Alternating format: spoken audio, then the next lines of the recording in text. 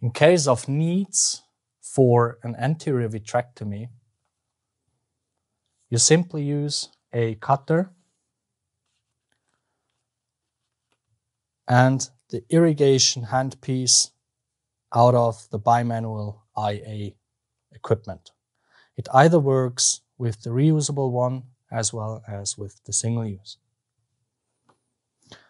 For visual purpose, we have removed everything for the phaco treatment. First,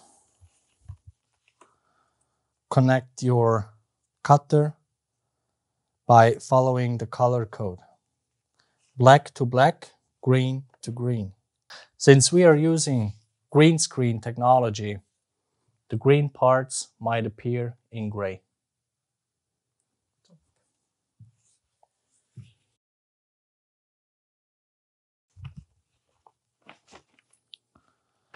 The aspiration line on cutter side, you connect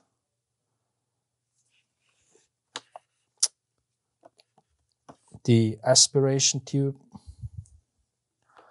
and the irrigation with the green handpiece.